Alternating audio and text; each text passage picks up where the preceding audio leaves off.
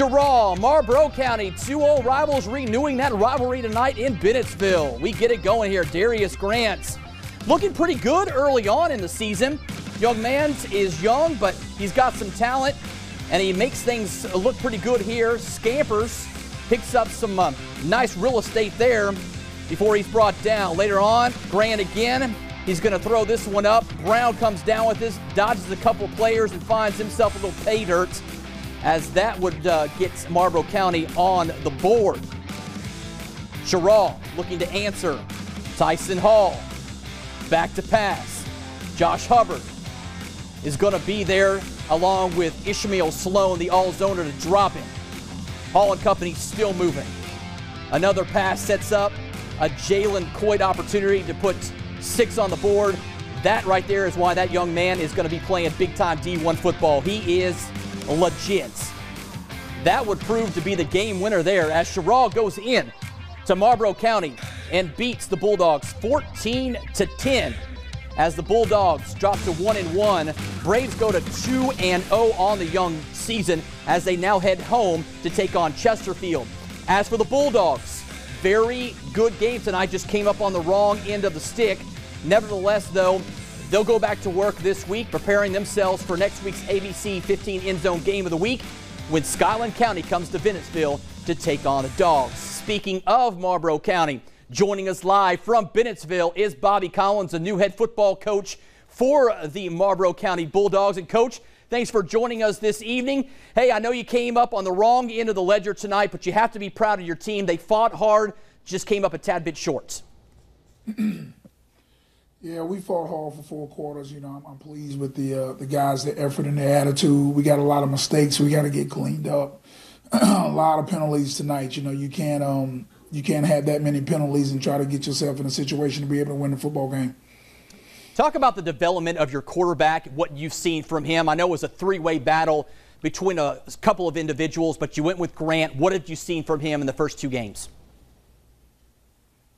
Well, you know, Darius has the ability to let the plays roll off of him, man. You know, game 1 against Ridgeland Hardeeville, he made a lot of football plays for us. I think we just have to cut the field in half for him, try to figure out a way to get the football out of his hand a little bit faster. And, you know, he went for about a 50-yard run on the first play of the game, so we're going to have to involve his legs a little bit more, but get the ball out of his hand faster and, you know, take the pressure off of him thinking he has to win the football game for us and manage it and spread the ball around just a little bit more. Coach, you've been at Marlboro County now for several months. You took this team through spring into fall and now 2 games in.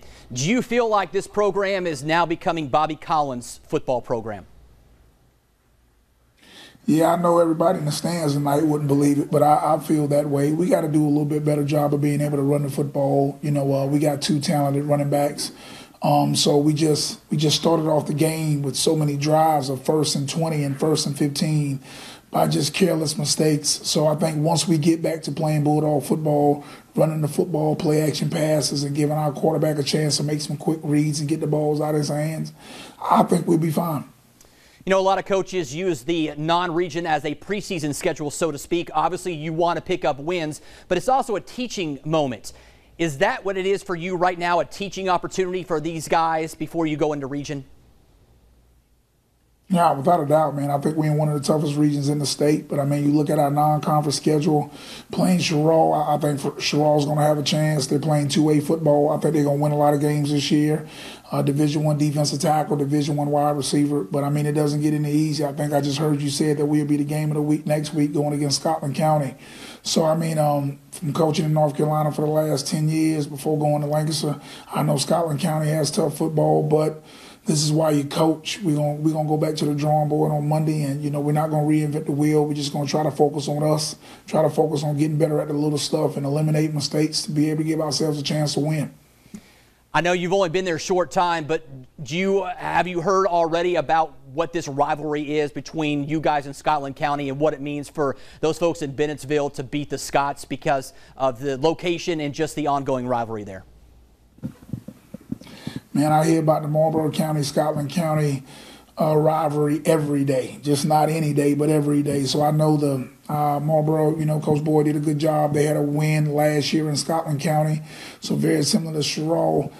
they're coming back to us this year trying to redeem themselves. But, you know, we're really not going to focus on Scotland. We're going to focus on Marlboro County. We're going to focus on cleaning up all our mistakes, making sure we can do all the little things right, special teams, offense, defense, control what we can control, and I think we're going to be fine. All right, Coach. Hey, thanks for joining us tonight. We'll see you next week. Looking forward to the Scotland County Bulldog game. Coach, good luck next Friday. Thank you.